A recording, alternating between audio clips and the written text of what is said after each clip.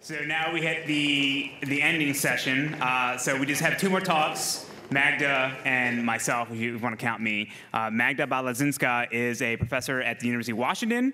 So this category is listed as students. It's not technically Mike's students in the official sense that maybe like, Margot, Mike Olson is. It's students that have worked with Mike here while he's been at MIT. Go, Magda, go. Thank you. Yeah. Is that on? Yeah, you're on. I don't think it's on, though. Does someone turn it on? Oh, thank you. All right, thanks, everyone. So actually, a few weeks ago, Sam emailed me and says, hey, Magda, do you want to say a few things about what it was like to work with Mike when you were a student here? And I thought, boy, where do I even begin? And then I actually remembered I do have tenure, which, as some people have pointed out, that means I actually can say what I want to say. But the truth is that, and I'm going to start on a serious note, is that really Mike is just an awesome, awesome role model for all of us. And he's a role model, I think, from many, many different perspectives. And this is, honest truth. So first, of course, as we have seen throughout the day, he has great vision and great technical skills. So we all, aspire to be Mike. And this is not always easy. So I did purchase a lot of red shirts. But finally, what totally blocked me is I could never find shoes with high enough heels. So I had to give up on trying to be Mike and instead maybe try to just be a little bit like Mike. So if you think about it, if Mike has 100 startups, maybe the rest of us can, have one startup. If Mike has this never-ending stream of successful systems, maybe the rest of us can build a few of these systems, or maybe at least, write papers that talk about these systems. And if Mike can have an impact on the world, maybe the rest of us can try to have an impact on some, at least some small community. But that's not the only reason why Mike, to me, I think is a great role model, is that, as we have seen today, so I'm not lying, is that he really, truly cares about everyone around him. So when Mike came to MIT, I knew he was famous because I had heard of Ingress before, even though I was at MIT. And we didn't talk about databases. So he was super famous, and I expected that as a famous person, he would spend his time doing whatever famous people did, which I didn't know what it was, but clearly important stuff. And instead, Mike would always be available to read our write-ups. And as Mike remembers, at that time, I would write long write-ups. And he would always read them, which was very surprising. And he would always say things like, this person is up for tenure, so we need to all work hard and make sure that this person does whatever they need to do to get tenure. This person is graduating. And he kept talking about everyone on the team and really worrying about making sure that everyone would have the most successful career possible. And that was really inspiring. The third thing is that he really cares about the database community. And that really shows. And I actually was not in the database community. And actually, thanks to Mike, I moved into the database community. And one thing that I truly love about our community, and I think today's a good example, is that it's just an awesome place with so many really nice people. And I was thinking, why is that? And I think a big part of the reason is because Mike, David, Jim Gray, when he was here, and other people who are senior people in our community are just amazingly nice, and that really sets the tone for the rest of us. And finally, as you have seen, just Mike never gets tired, something that I have not yet managed to accomplish, but maybe one day. But of course, you will say it's easy to say nice things about someone in the abstract, so let me give you a few concrete anecdotes of what it actually was like to work with Mike, and in particular, what we learned from Mike. So as background, let me tell you what life was like before Mike showed up. So I was here as a graduate student in systems, working with a great guy, Hari Balakrishnan, who was my advisor until I graduated. And we were working on a lot of really cool stuff. Many of you will recognize them. Not that we contributed the most, but because they were hot topics at that time. So we were working on peer-to-peer. How many of you have seen the peer-to-peer ring with all those things around the circle? Right? Yeah, many of us. So we kept seeing those peer-to-peer rings all over. We were working with sensors, with resource discovery, with intentional naming, sending messages around, discovering devices online, et cetera, et cetera. And there was even one part that was using kind of XML-like semi-structured things, and we were all excited about it. And then, well, then came Mike. And it all changed, especially, I don't know how many of you know how Mike likes XML. So that part of the project, I was actually really proud of it and really happy. And we were not sure with Harry where to send this work to. And I looked online as a student, and I found this conference called SIGMOD. And I said, this looks really great. And Harry said, let me talk to Mike. And then Harry came back and said very gently, you know, Magda, these database people, they don't seem to really like this XML kind of stuff.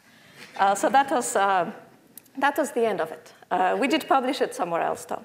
But there was one part of the work that was really exciting as a shared potential project, was this whole sensor stuff and the streaming work that was going on with the Aurora project. So we started to work with stream processing, in particular distributed stream processing. So Harry and I were thinking publish, subscribe, messages, peer-to-peer, distributed.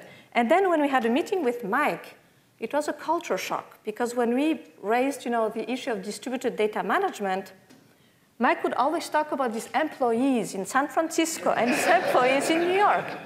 And he even cared about his employees in other countries that were actually apparently paid a net salary with lunch allowance, where the American employees. And I thought, gee, database people really do care about employees. But of course, after all this laughing, whenever I'm teaching in class and I have to talk about distributed databases, guess what example first comes to my mind? So that was one thing. The other thing we learned from Mike, very, very important, is that everything is best seen from 100,000 feet. And actually, this is great. Whenever I'm stressed about the project, I look at it from 100,000 feet. I look at the video of the universe, and I'm thinking, my problem is really not that big of a problem. However, when I'm trying to debug some code, it's kind of hard at 100,000 feet.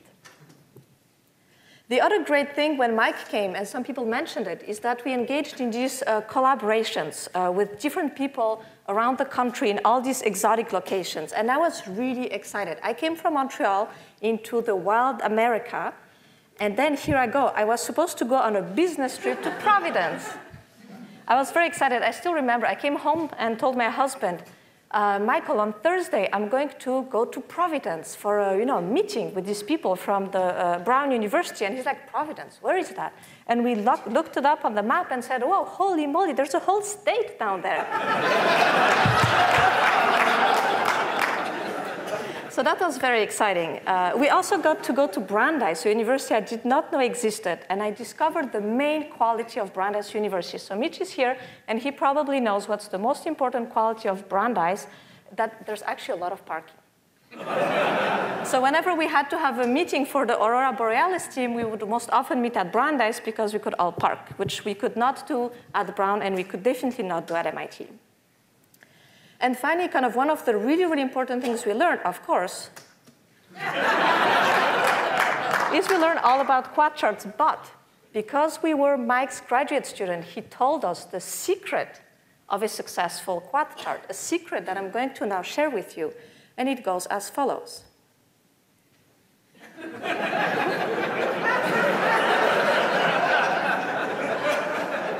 And that works for all the papers. If you want to write a paper, that's the way to do it.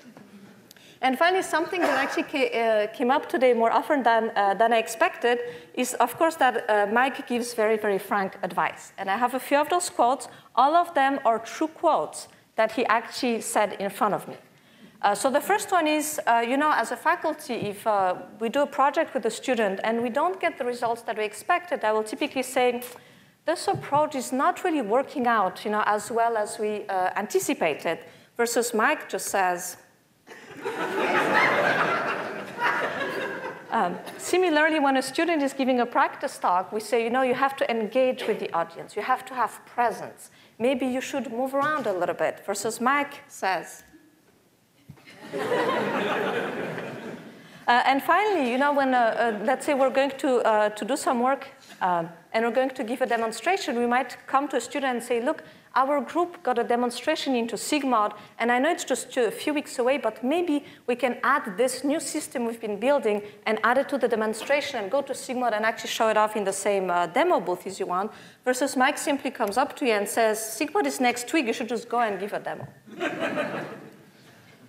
But I think kind of the last, probably the most important thing that happened is Mike helped me graduate. And this is a true story. It happened as follows. So one day Mike came to my office and says, Magda, you should graduate this year.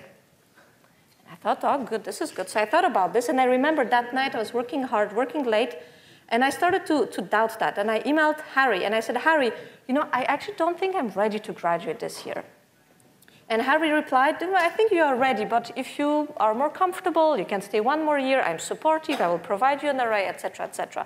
And I replied to Harry, yeah, you know, I really think I would rather stay one more year.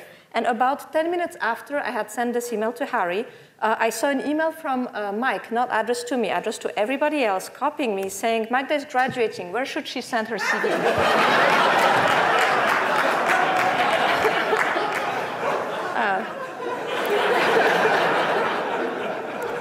But overall, thanks, Mike.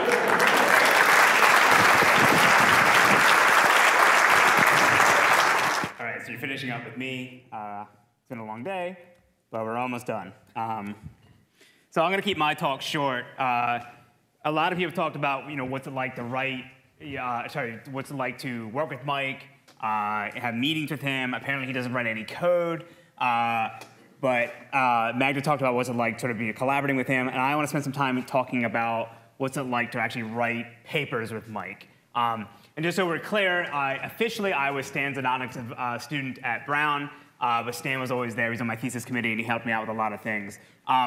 Stan taught me about other aspects of life that beyond databases, whereas before I talk about my time in grad school, before that, I did what you would call, as Joe said, a pre-doc with Marone Livney in the University of Wisconsin on the Condor project.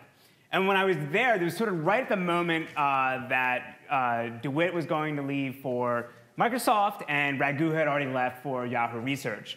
And so people at the time we were talking about in our group, there was this legend of like Mike Stonebraker, and it was always described in the context being compared to David DeWitt, right? So Mike Stonebraker's projects, Ingress, Postgres, Illustra, all these companies that he sort of formed out were much more successful than David DeWitt's, right? The students that Mike Stonebraker had were much more successful than David DeWitt's students, right? Margot Seltzer, Mike Olson, Jerry Held, all those guys. And then it was also being described as he's very, very tall. You know, DeWitt's a tall guy, but people were describing Mike Stonebraker as being even taller. And there's other weird things that things like that. I don't have any comment on that. So, all right, this is kind of crazy, right? But, you know, it sort of, people kept on embellishing and get bigger and bigger. And then when it was time to decide to go to grad school, the last winter at Wisconsin that I was there, it was like -20 for like 2 weeks. And I'm like, all right, I got to get out of here. And I decided to come to Rhode Island and New England and work with Stan or at Brown. And I just so happened to be lucky to show up at the right time when HStore was getting started. They're like, hey, we need grad students to work on this project. And I was taking Stan's class at the time. He's like, are you Andy Pavlo? I said, yes. He said, well, David DeWitt says I should talk to you. You should come work on HStore with us. And so we went, met up at MIT with a bunch of other grad students as well. And I met Mike for the first time. And yes, he was that impressive. He was very tall. But what was really shocking about it was how much of a pussycat he was. He was kind of like this lumbering giant, very friendly, not at all as intense the way that David DeWitt was, right? Totally opposite. So, don't have tenure yet.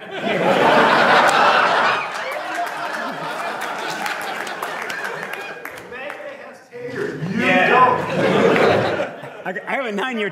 I got a 9-year tenure clock. You forget all this. Don't worry. All right. So there's been 2 people in my life that I've written papers with that have just really blown my mind about how incredible they are. Stan is very good, but Stan actually didn't write too many, write paragraphs and things like that. He would always sort of edit my work because he felt that I was, far enough as a writer that he didn't really need to babysit me and do all these things. So I've collaborated with a bunch of other people on papers, and the 2 that really stand out as being the most impressive first was Sam Madden. Sam is like the tooth fairy of paper writing, right? So to say the paper is sort of like a quarter done. You put it underneath your pillow, and then when you wake up, Sam has written the entire rest of the paper for you, right? And then, of course, the other person is Mike Stonebraker, right? I don't know how Mike does it at this point of his life, but he just cranks out so much much writing in it. But the key difference between Sam and Mike is when Sam writes a bunch of part of the paper for you, it's almost perfect. It's gold, right? It's polished. It's wonderful. You don't really need to edit it that much. Whereas with Mike, it needs a bit more work, right? So he knows how to cut through all the garbage and all the hyperbole and get to the point that you're really trying to focus on in the paper, and that he gets right. And like I said, he can write a lot of paper, a lot of material in a short amount of time. But Mike Olson sort of alluded to this earlier. He's weirdly obsessed with this one word that appears nonstop through his papers, right? And that's the word hence. And it's good to know that this isn't like an age thing. Apparently he's been doing this for years and years and years, right? So just to give you an example, so this is a paper that Mike and I were working on actually this summer. We actually submitted it to SOCC, but it was rejected, but it was later submitted to something else. So this is, before my edits, this is sort of the first version, the first draft that Mike sent around to the group, said, hey, here you go. So now I just want to highlight where all the hences are, right? There's another example that I couldn't find where I'm pretty sure it might have been the MapReduce stuff, where he used the word hence 3 times in one paragraph, right? Which is uncanny. But just to point out here, so it's on average, he's about 2 hences per pages. Except for the second to last page, he only has 1 hence, but he doubled down on the last one. He got that extra one and make up for it, right? So I'm not going to say much more about Mike's writing abilities because he and I are still working on papers together, and as David DeWitt obviously pointed out, I need to get tenure in 9 years. So I'll say that I'm very, very grateful to have worked with Mike in my time here in grad school. It was very unexpected to have a chance to work with a man that this great caliber and this great experience. And like I said, no matter whether you're a new grad student or whether you're Margot or Mike or Olson or something like that, he treats pretty much everyone the same, right? And I think that's really great. And I really appreciated it with that. So now where I'm at, basically, since I've graduated and I've moved to Pittsburgh, I still have a chance to work with Mike, which is very great. But the problem is he's a tall man, both figuratively and physically. And in the database community, he casts a wide shadow. So I'm under a bit of distress because I'm like, yes, I like working with Mike, but then again, I need to get tenure, so I sort of have to branch out and do my own thing. So I haven't figured out how to do that just yet, but that'll come down in the future. So that's all I got to say about writing with Mike.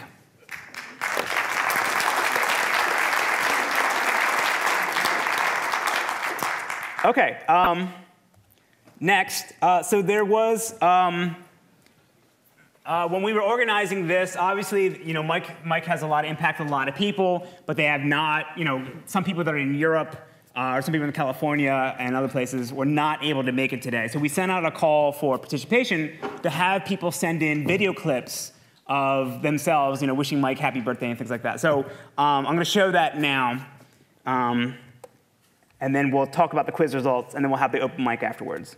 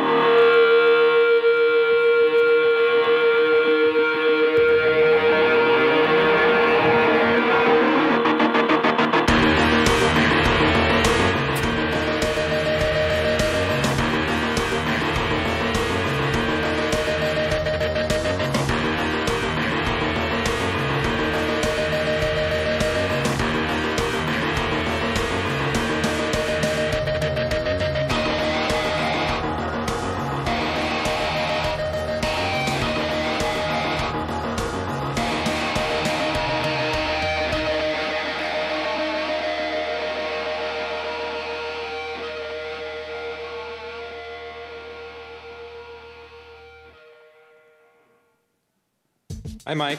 Happy birthday. I feel really lucky to have had you as a mentor early in my career. Happy birthday, Mike. Really enjoyed working with you on both Streambase and Vertica. You are an exceptional entrepreneur, a brilliant technologist, and a stubborn, shall we say, steadfast visionary. Happy birthday.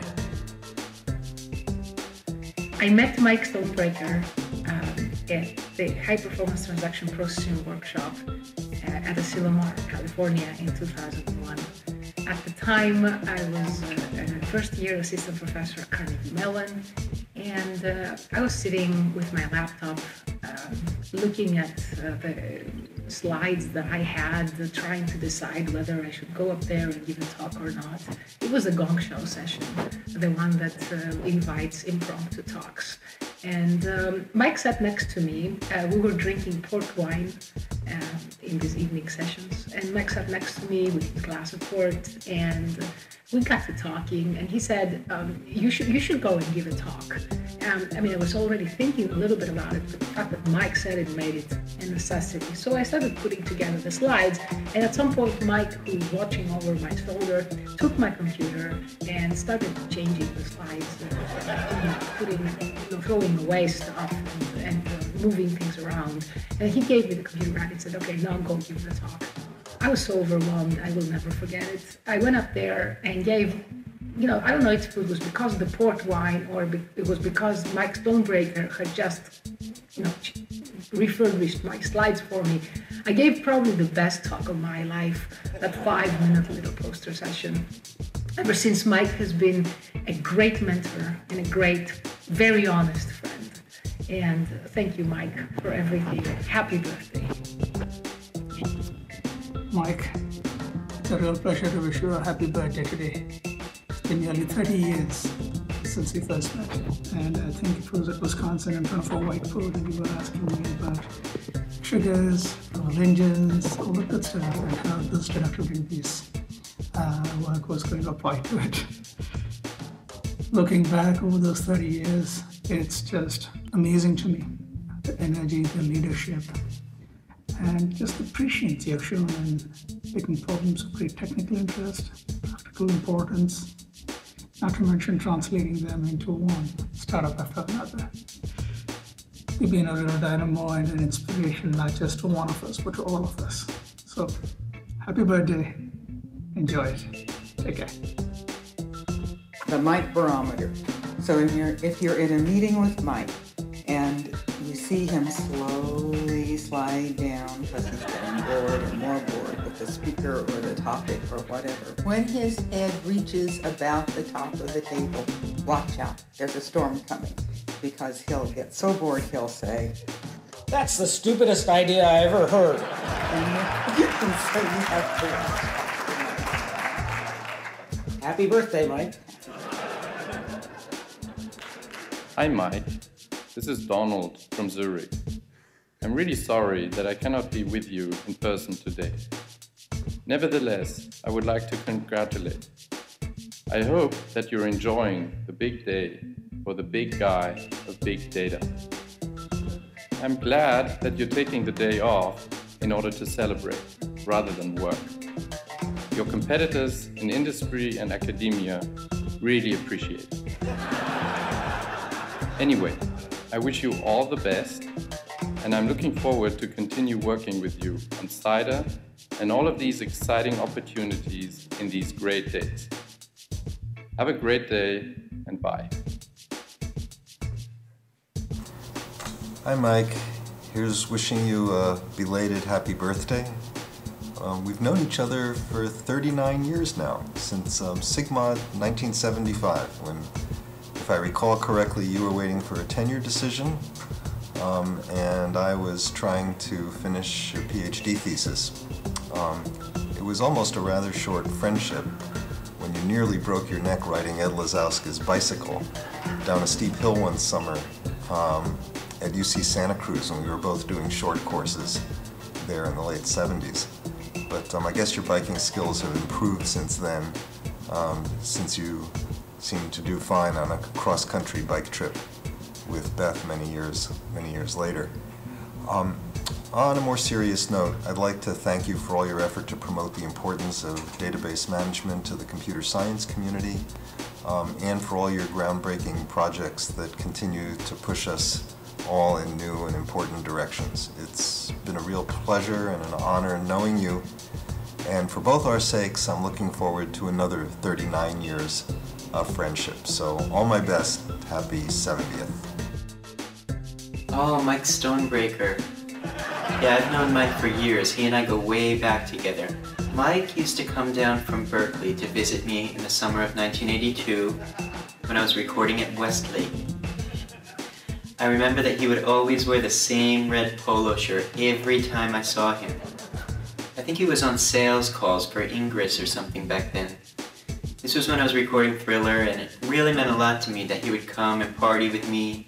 And I think that Mike and I were under the same amount of stress back then. Most people don't know this, but Mike Stonebraker actually wrote most of the lyrics to Beat It. He was really angry at the time about Oracle or some guy named Larry. And we couldn't give him writing credits or anything because then that meant we would have to give royalties to the university. And Mike said he didn't want them to get anything else from him. But then I didn't see Mike for a long time because he went back to Berkeley to build Postgres and he got married or something. You know how things get. It's not like he was mad at me. You can't say that. That's ignorant. Some people ask me why I went into academia when there's so many opportunities in industry and computer science. What I tell people is that what I want most for my career is to make impact. And there are so many different opportunities one can leverage in academia to make impact. You can make impact through your research, through teaching, through service to your university, through advising graduate students, and also if you consult on the side, also through tech transfer. And I think this view I have of making impact in academia was really formed when I was a graduate student and spending time with Mike Stonebraker at MIT. And so seeing Mike's tremendous impact on the entire database research community, and also on many different universities in the Northeast, and of course also through the 3 companies he started while I was a PhD student. And what I think, however, is sort of the most underrated about Mike and the impact that he's had was actually the 4th dimension of impact that I mentioned before, his advising of graduate students. Honestly, Mike has had just a tremendous amount of impact on me. And just sort of thinking about the way I approach research, the way I find problems to work on, the way I sort of attack a problem and sort of find ways to solve a problem, and really a lot of that comes from Mike Stonebraker. But what's great about Mike is that his advice doesn't just stop with just research. He also gives dating advice as well. When I was a student at MIT, he told me that I needed to approach my dating life in the sort of exact same way that I approach writing a Sigma or VLDB paper. What he said was that I need to sort of apply the same scientific rigor, the same focus and energy to my dating life as I do to writing papers. And when I graduated and moved to Yale, he told me that I wasn't going to find sort of girls to date in New Haven. So he told me that I needed to invest the time and money in an apartment in New York City and spent weekends there trying to find girls to date. And indeed, actually, by the end of my first year in New York, I had found a girl to date who ended up becoming my wife. So to summarize, Mike has solved both my personal and my professional problems. And without Mike, I'd probably be sad, alone, and submitting papers to pods. Happy birthday, Mike, and thanks for everything.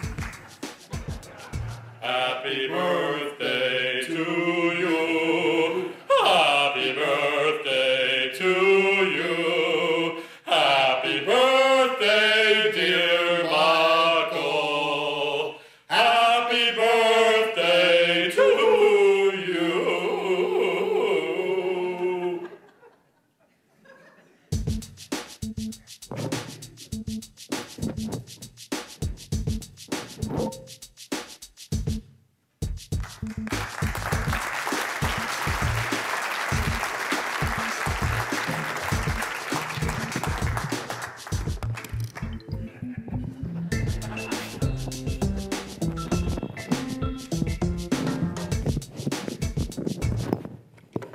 Okay.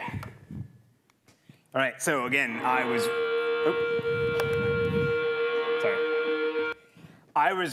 restricted from hiring anybody on Craigslist to appear on stage, but he never said anything about the video, so that's how I got for that. So There are some notable omissions that we're missing from this video. We sent a lot of people messages and they didn't respond. There were some people I want to point out, though, obviously, who could not be included. The first is obviously Gene Wong.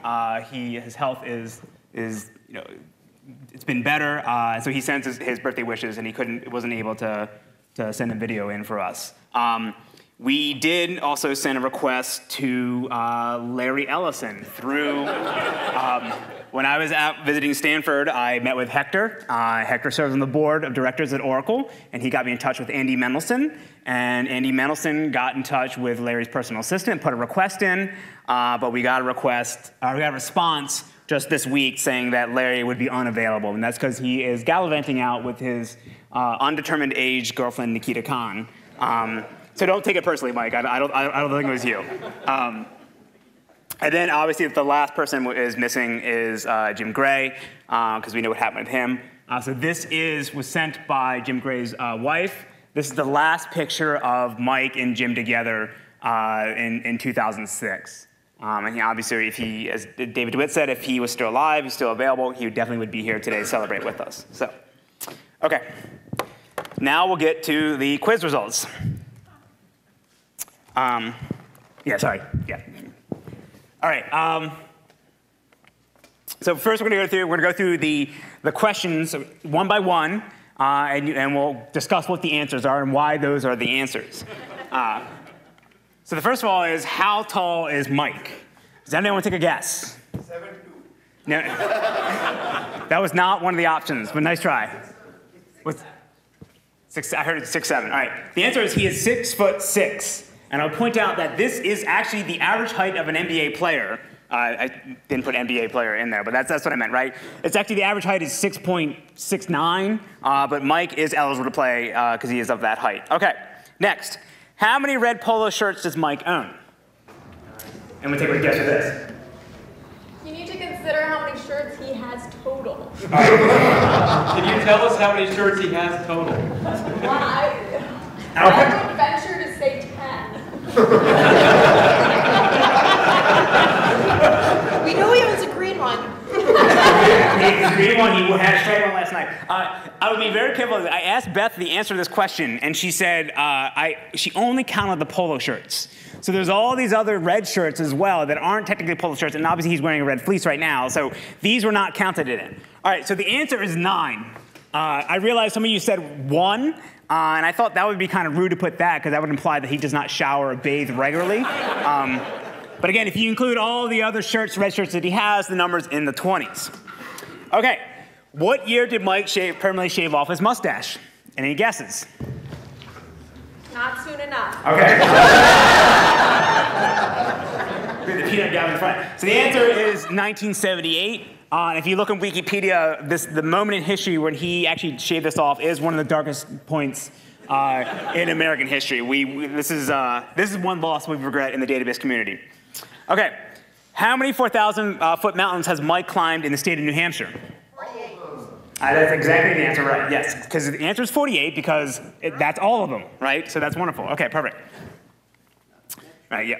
Not entirely true. Okay. There are 4,000 footers that don't fall within the rules of the 48, and they're adjacent peaks, and he's done those too. That's a technicality. If you put 48, we're going to go with that. You got it right. Okay. Final questions. How many companies has Mike co-founded? 9. Okay, well, that is the answer, 9. And for the record, he did not have a failed TCBY franchise. I made that up. Yeah, it was a success, yes. And of course, here's the list: Ingress, Illustra, Cohera, Streambase, Vertica, VoltDB, Gobi, Paradigm 4, and DataTamer. DataTamer was the one I think that threw people off. Okay, so we have a first prize here. Yeah, you really want to set up. The first prize is a handsome iPhone music player thing, generously donated by VoltDB. And since we have extra stuff for people that maybe came in second place, because we do have one winner, we have some Vertica swag that's not as nice as this, but if you're welcome to have it if you'd like. And so now, my wonderful first-year student, Thomas Marshall, here, who is at CMU with me, who will be in the market in 4 years, by the way, he has actually put all of the results from the contest that people selected, the quiz. Set up here. Oh, you need a dongle? In Ingress. Don't ask me how I got Ingress running on my MacBook. Hold on. It's in a VM.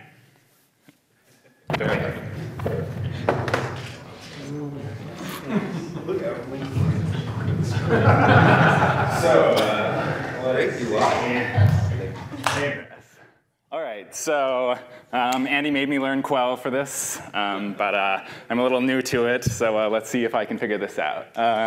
So the first thing that we want to see is how many people got each question correct. So something like range of S, scores, let's see, retrieve, Q1, Q2. All right, let's see. All right, so looks like pretty even across. Question 2 was notably worse. I guess people don't know how many shirts he owns, but other than that, it was common knowledge.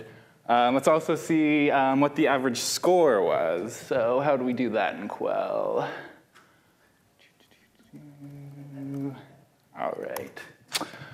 Ooh, 1.63. It's not very good. I guess y'all don't know Mike very well. And finally, who was the winner? Your typing abilities without looking at the keyboard. Yeah, I'm pretty good at this.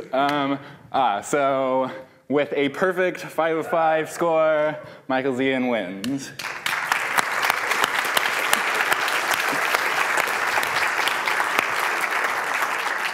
Here?